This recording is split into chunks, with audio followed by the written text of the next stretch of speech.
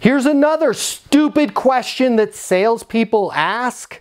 And this one's really bad. Hey, are you the decision maker? Hey, Billy, are you the decision maker? If I asked you right now, hey, are you the decision maker? What do you want to say? Think about that. Now, let me give you some data behind this. Our research at Easton University shows that when somebody is not actually the decision maker, there's a 98% chance they're going to say they are. Why?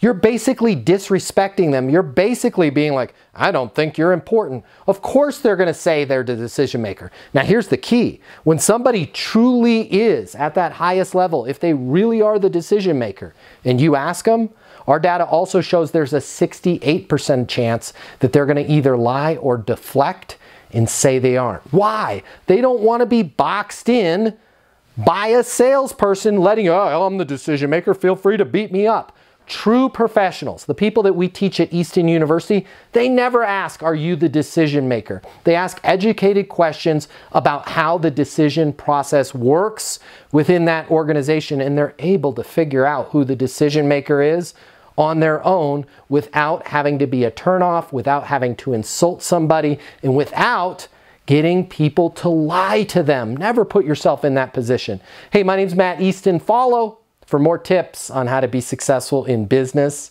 and life.